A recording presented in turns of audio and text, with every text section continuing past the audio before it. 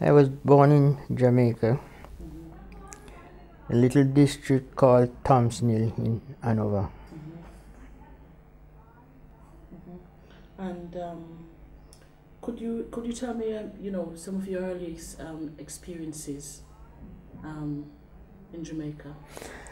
Well, yes, my mother had 5 of us. The 2 first one died, leaving 3.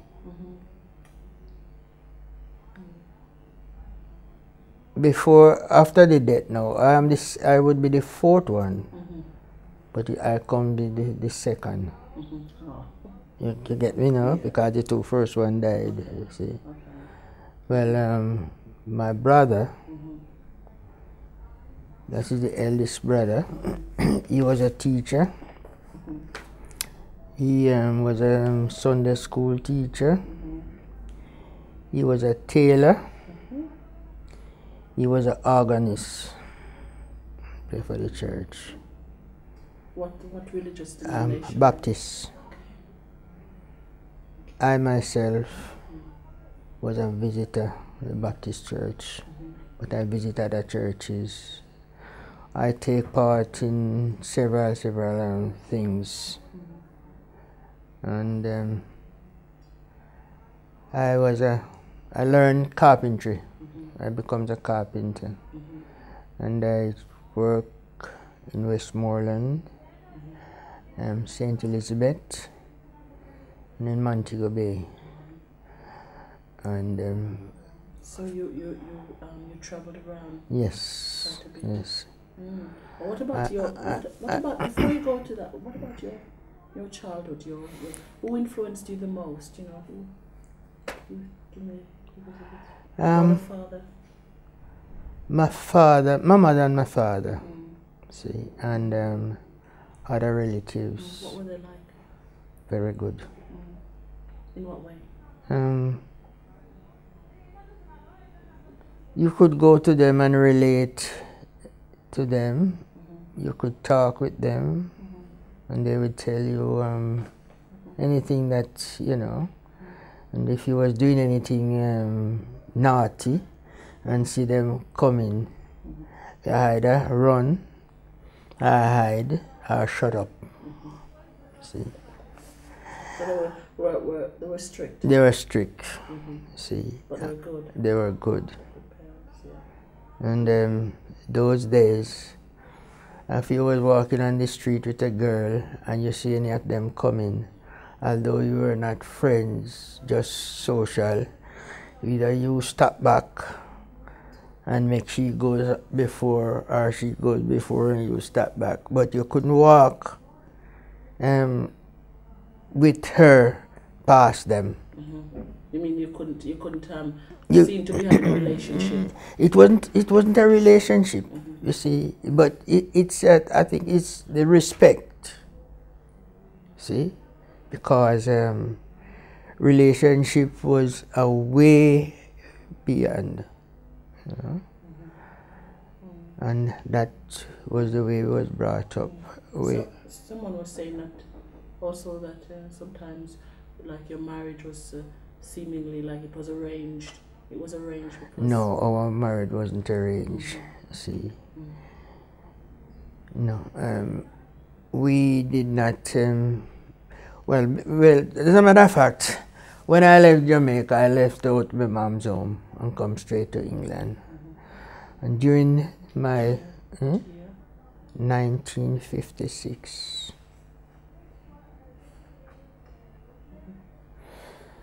and during my childhood days to boyhood, turning into manhood, I was still living with my parents under their roof. My mom used to do all my buying, buy my clothes and so forth. And it's only when I leave Jamaica and come to England, I am responsible of buying things for myself. Otherwise, it was my parents. You said that you worked. Yes. What sort of work did you do? I do carpentry. Carpentry. And plant my little You're a farmer as well. farming, you know. Yeah. And Yeah. most that's all we do. I do. Yeah. Why and when, okay, we know when you came here, but why did you decide to leave Jamaica and come to England? Well, my brother, which is my youngest brother, he came over here in the RAF. I tried it myself, but I wasn't successful. See, because at the time, if your teeth was bad, you couldn't get they wouldn't pass you. See, and a lot of us in Jamaica suffer with bad tooth, so you have to take tooth decay. So you'd have to take them out and put them in, and it was a bit expensive to do all those things, because those days money wasn't fluent in the country, and so we just have to live by our means, see, and don't create any extra, you know, and that's what the expense. Yeah, but you decided that you wanted to come that way, and how did you come in the end? My brother came over here in the RAF, and which is still in England, and after he wrote and asked if I wanted to come. See, being Jamaica wasn't that fruitful, where money-wise, you know. I said, well, we'll try something else. Economically, yes, see, because in Jamaica sometimes you get a little job, and it lasts for 6 months, and then for another year and 6 months you don't get another job. So it was really, really hard. See, and my brother wrote and asked me if I wanted to come. I said yes. He said that, remember, England is not a bed of roses, so don't expect to come and find rose here. Anyway, I said, well, all right, it don't matter about that. I wanted to try the waters, so I come. He paid, at that time, the fare was £75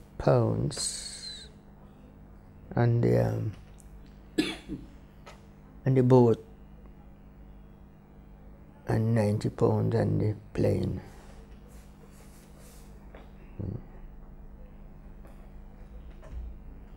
So he booked my money, and plane or boat? Which one? I came on the boat, the Erpina. That was the name of the boat. Erpina. Yeah, Erpina, yes. Leaving Jamaica, it takes about 28 days. We stopped in Spain, and we leave Spain, and then we come straight to England. When I came to England, my brother was living at 7 George Road in Cosley, and we went there, and I was stopping with my brother for a while. And how did you find, I know that other people find it very difficult to get accommodation. You experienced something a little different because you had someone here. Yes, because I stopped with my brother. See, and how did you find it with other people who at that time finding accommodation? Accommodation at that time was very limited. After leaving, during that time, that is 10 days after I come in this country, I got a job by British Rail, and I started as examiner. No. And then no sir, I make a mistake there. I started as a wagon repair assistant. See, that is those days you have freight liners and those things, you know, and I was an assistant wagon repair at Herbert Street. I used to travel from Cowsley, that was where my brother lived, to Wolverhampton, Herbert Street. By train, comes off at Low Level Station, and walk from Low Level Station up to Herbert Street. If the train was late, I was late. And I could remember one morning, I was late getting to work, and the clerk asked me why I'm late. And I turned to him and say, you know, I don't walk from Cozy to here. I come by the train, so if the train is late, I'm supposed to late. He never say anything. Yes, yes, he never say anything. Yeah, but I know that many people coming from the West Indies had a lot of unskilled jobs that, you know, maybe the indigenous people living here might not have wanted to do. But you seem to have landed yourself a decent job, really. Yes. What were your educational background before you came? Well, the education is like you call it comprehensive education, background. Yeah. So you did actually go through school. Yes. School. Yes. And what about you? You had a few skills. Or have you developed them? I can do a bit of tailoring. I'm a carpenter, and I can do a bit of shoemaking, a shoemaker. That's what we call it in Jamaica. See? And that's I can do a bit of cabinet making too. And all those skills were sort of achieved in Jamaica. In Jamaica. Yes, yes. Yeah. What about here? Did you improve on anything? No, I did not improve on anything since I came here. You see, I came here the 26th of November, '56, and 10 days after I got a job on British Rail. And after spending some time, on British Rail, then what happens? I was doing as I mentioned already, doing the carriage and wagon repair, and then the vacancy comes up for examiner. See, but those days they call him the wheel topper. You know, we walk with a little hammer on a long stick, and as we go and examine the train, we knock the wheel to find out if it's, you know. And after working at Herbert Street, from Herbert Street to Low Level Station, from Low Level Station to Oxley, and that was when now I started, the vacancy comes out for the examining job, So I took 13 weeks course. See? So it did improve on education. Yes. And I went to Swindon after doing that 13 weeks course. I went to Swindon for 2 weeks at the main carriage and wagon where they build all the trains and so forth. And I spent 2 weeks there in board and lodging. The company that is British Rail pay for that. And on the Thursday, after the 2 weeks, the Thursday I went for my final test. Because when I went to Swindon, it's a big, everlasting place with all the trains. That's where they build them, that's where they do everything on the trains. So you got to go. You got to go from one end to the other, and you know. And after you do that, now you went into the office, and the examiner asks you certain questions, and you answer them. Sometimes he got a book just like how you have your own there now, and they do the theory, and we do the practical. Because we do the work and they just put it down on paper. Therefore, if you give them the tools to do the job, some of them would know what to do. See? And after. Therefore, after going to all those, you say, all right, you're been successful, you pass out. And they phoned back to my depot in Wolverhampton, and they told them that I passed out. So they know before I come back to Wolverhampton, and that I'm an examiner now. And I work at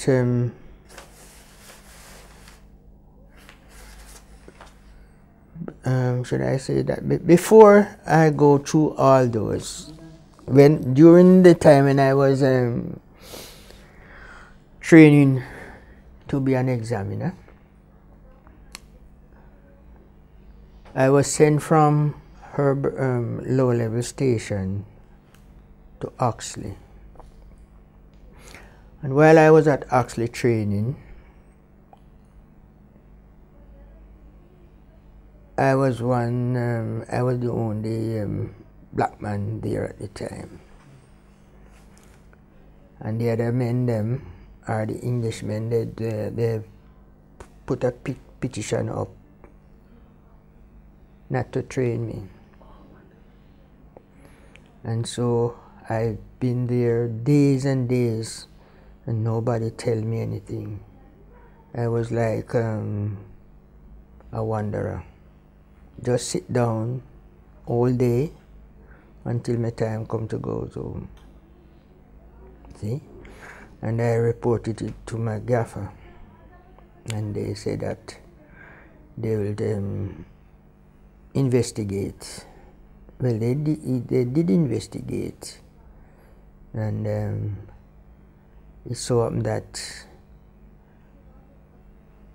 I wasn't there too long after, and I was moved from there, and I go back to Herbert Street. And then I leave from Herbert after passing out now. That is all after I pass out, you see. Then I pass out now. And I went to I was at Bilston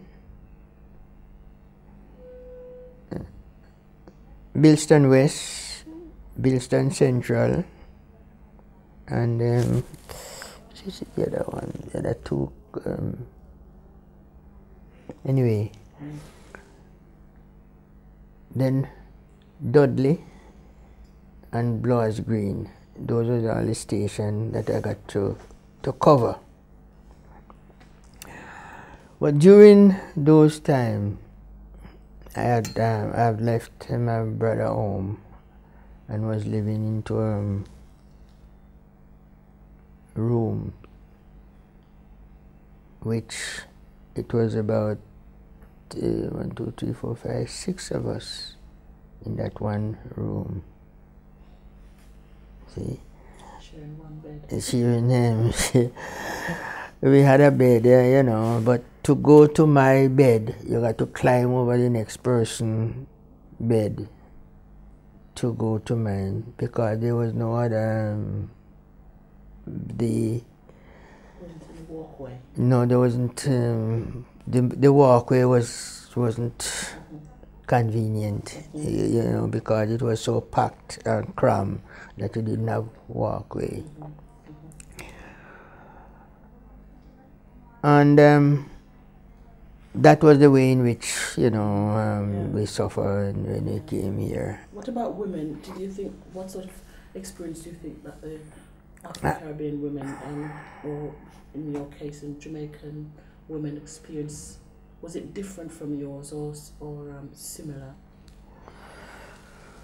Well, those days, I think 3/4 of the women, I don't know much about the women, you know, but some of them had similar experience, because after a while, there are some of the women that came by their male friend, you see, or relative, you see, and husband, you see, and also the husband them go through similar, you know.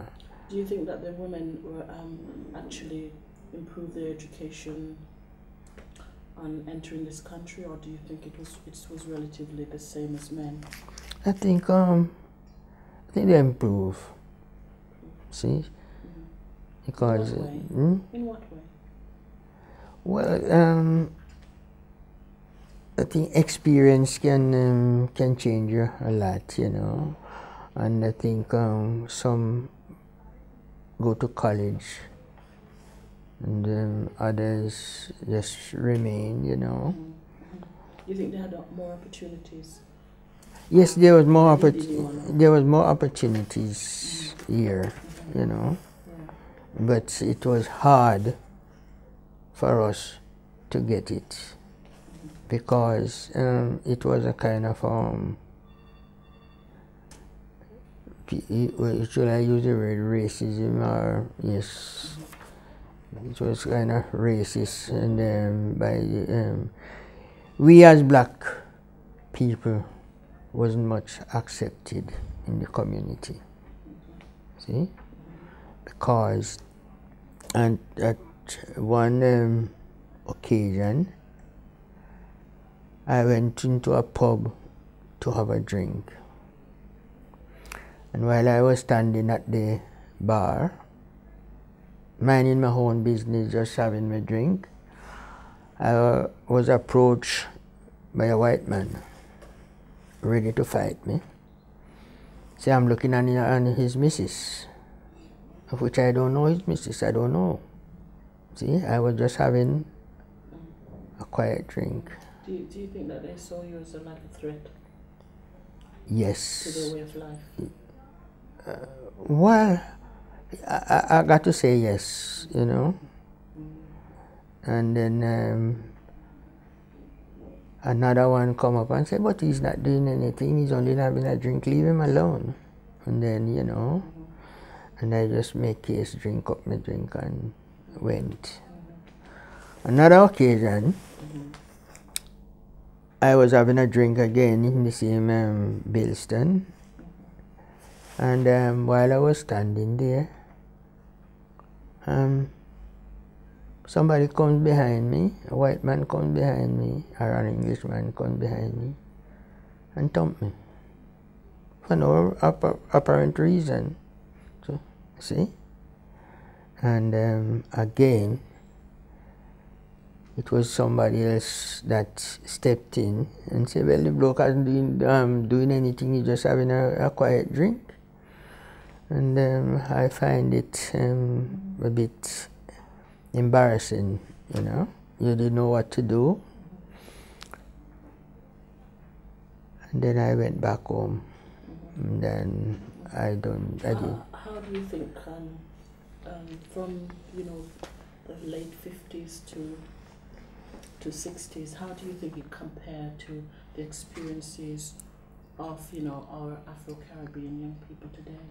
Or has it changed? Does it remain the same? I think for what we have experienced in those days and to what I've seen today, I think most young people would call it, though things is not 100%, but they are living in a better atmosphere than when we came here.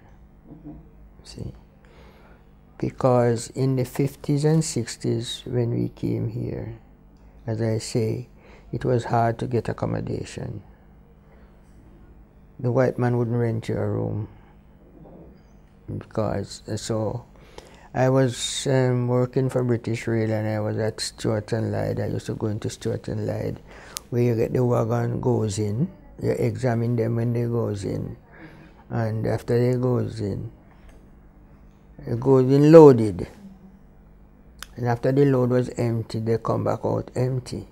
So you got to examine them in and out. And Stuart and Lyde had a checker. And we were talking one day. And he said to me that he's not against black people.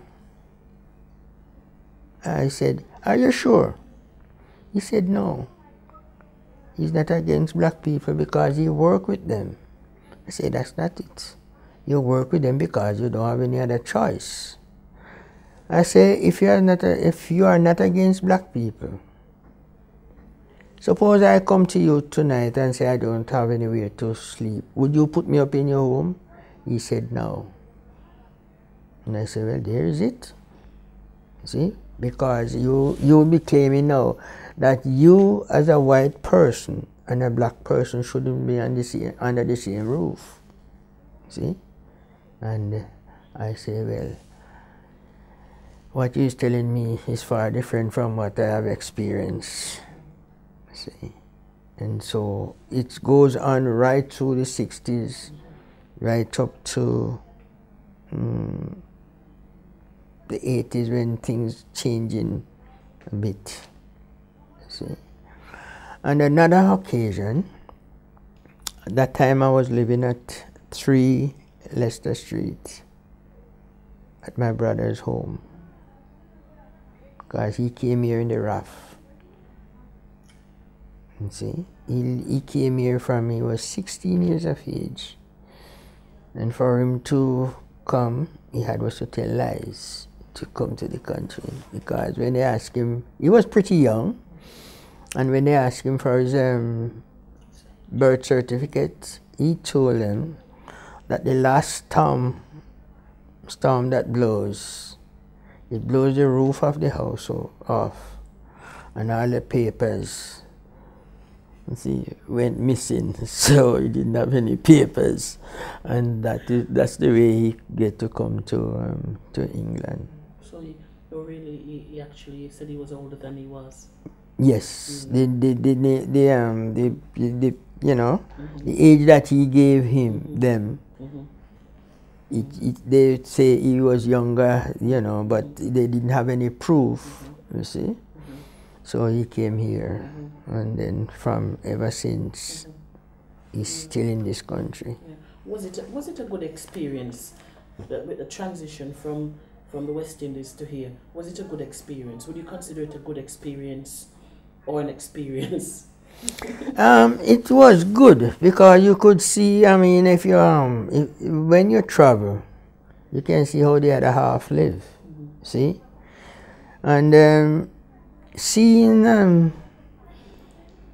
in my early days, from school days, seeing a lot of foreigners come into the country, and the way how our people adore them. And you say, well, if it must be wonderful to come in England, to travel. But when we come here, it was different.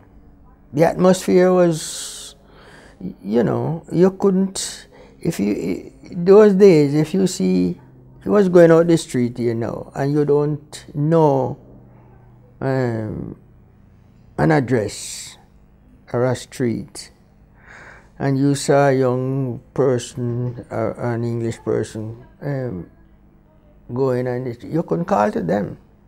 If you call to them, they run. You see? Because I mean, like, you call to them and they run. And they say, I mean, and that was it. So you didn't have that kind of communication. You see? Yeah. I don't know if it is the color of your skin that caused them to be like that.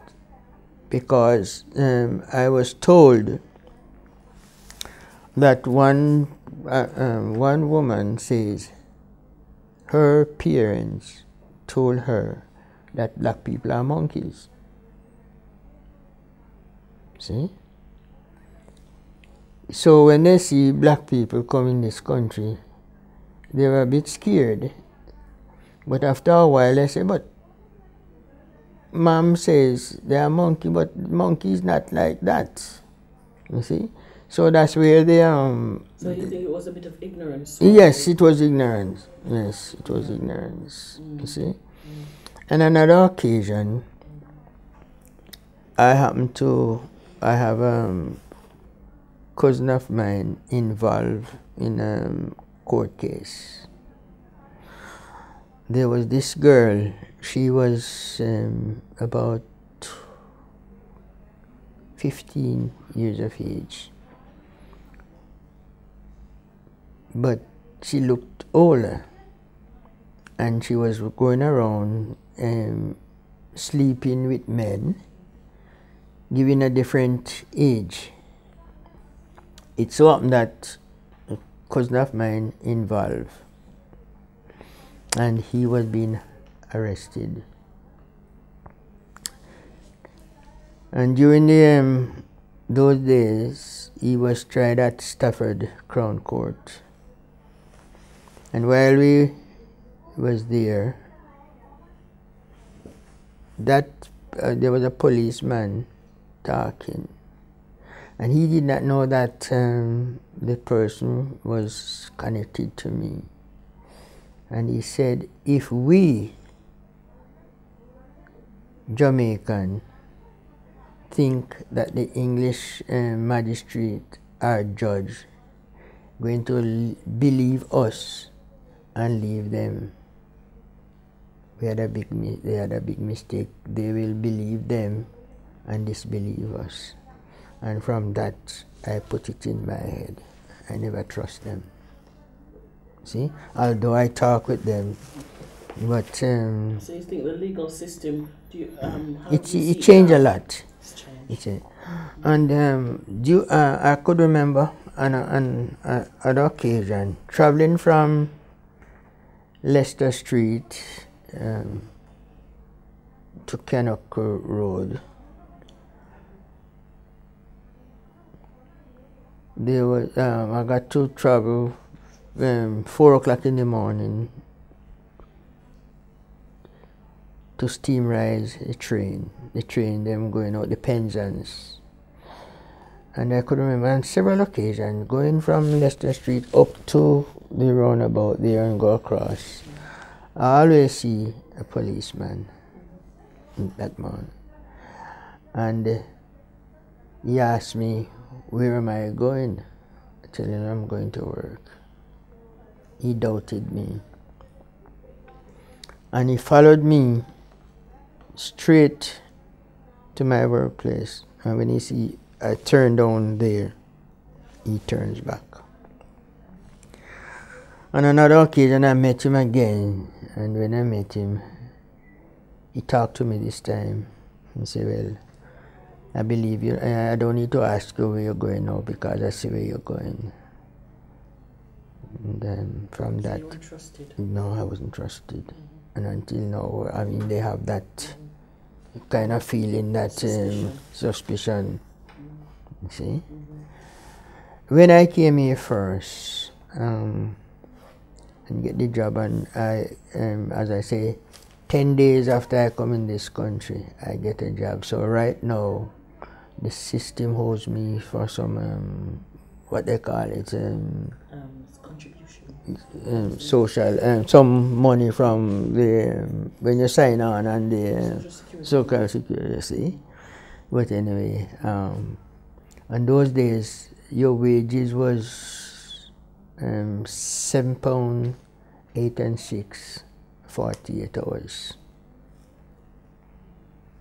And when you even as an inspector, hmm?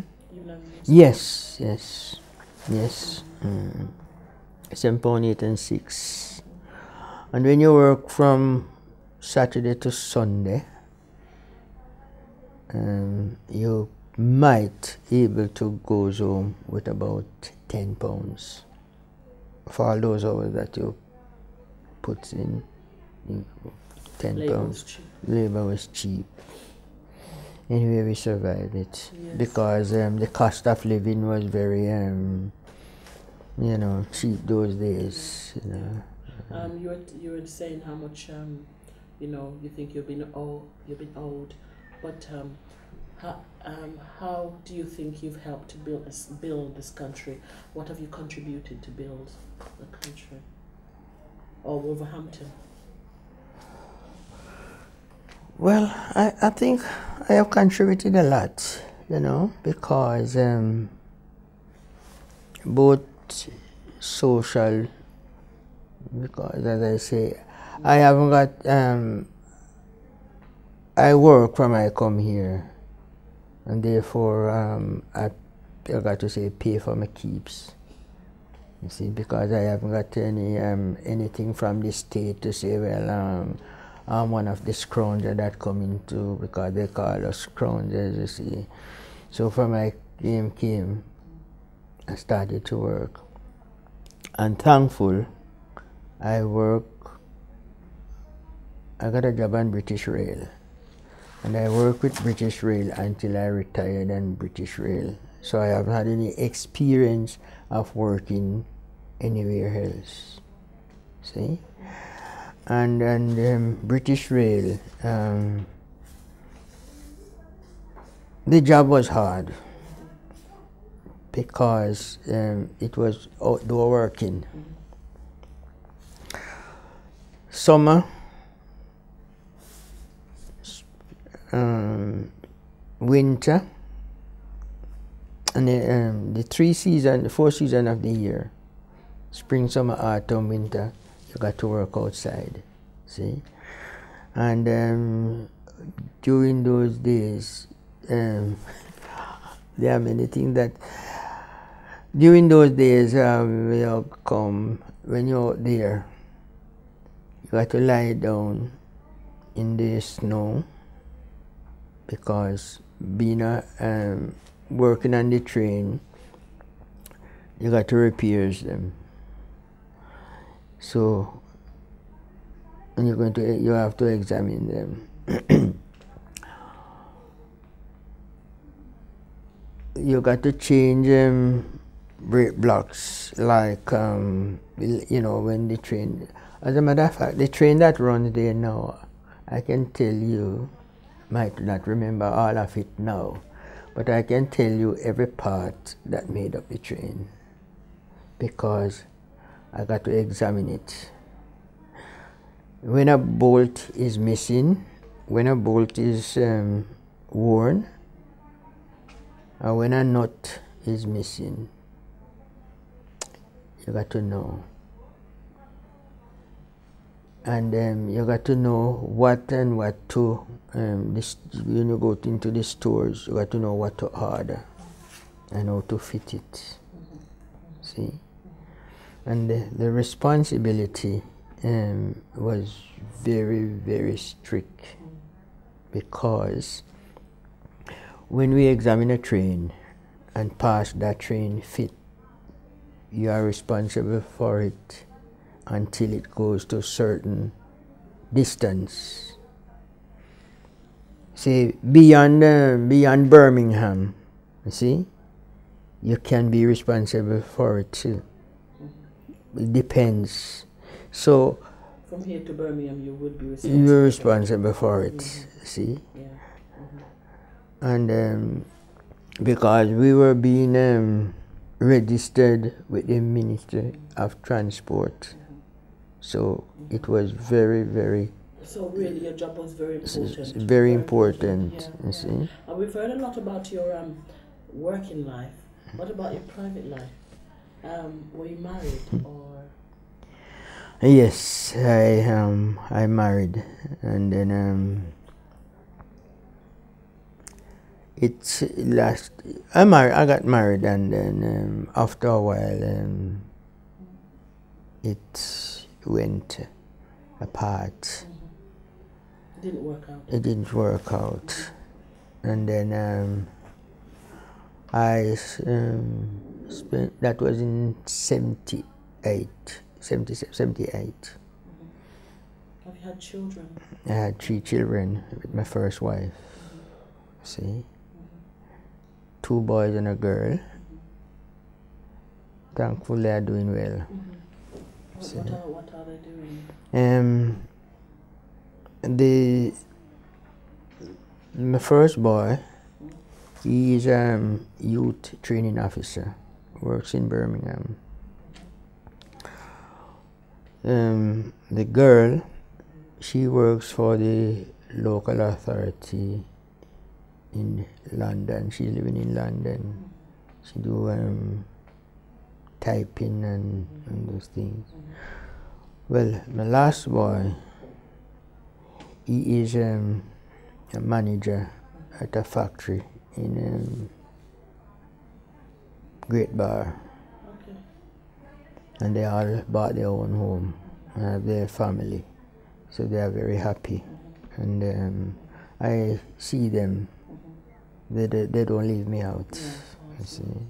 So coming here actually might not have improved things for you so much, but have improved things for your children. Yes. Yeah.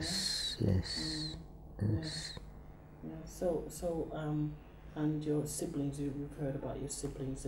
You talk about your first marriage. Were you married again after that? Yes, I married again, and it never worked out either, because I married in from 1978. Me and my first wife, parted our divorce then, but we still we're still good friends. Because if she's sick there now, I can phone her from here now and say, leave something for me, and she still leave it. We're not that an enemy. Well, my second wife, we knew each other from school days. We went to the same school, church, and we say we were little friends back home. Well, I come to England, and after coming to England, she went to America. And for 25 years, I never see her. I never hear anything from her. And fortunately, I met her sister and was talking about her, and then she told me, she gave me her telephone number, and I phoned her, and we started to talk, and being I was single, and she was single, they say, old fire stick easy to catch. And so we started to talk to one another on the phone until we decided.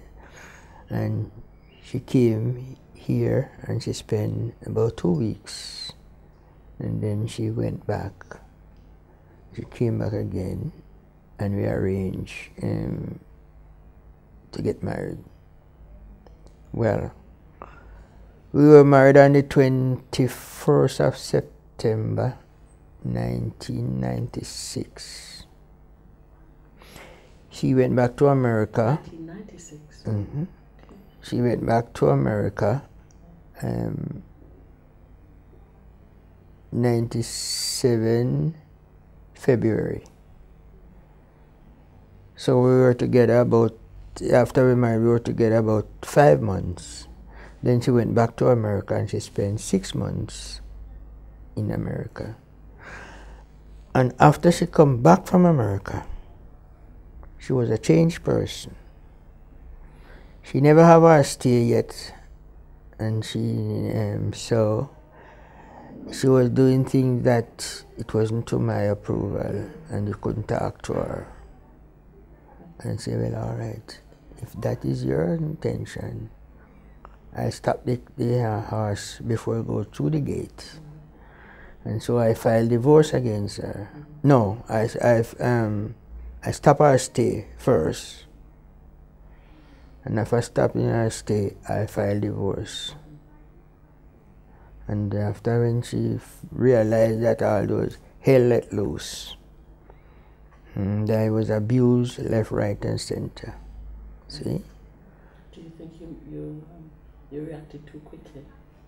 No. So no. There are certain things that I would not divulge. You understand me? You see? You see? So, after she realized that, you know, because as far as I understand, they believe I did have money, and it was after my money. You see? And not getting it, because I don't have any money. You see? She changed. Yeah. Anyway, I don't know what has become of her. You see? Because whether she gone back to America or she's here, I don't know. But since that I got married again. You see? Yeah. Well, happily. Were you married for the third time? For the third time. Well, at the moment, I can't complain. I'm happily married at the moment. You see, so I don't know for tomorrow. Yes, yes. So but really, at the end, your private life has been successful.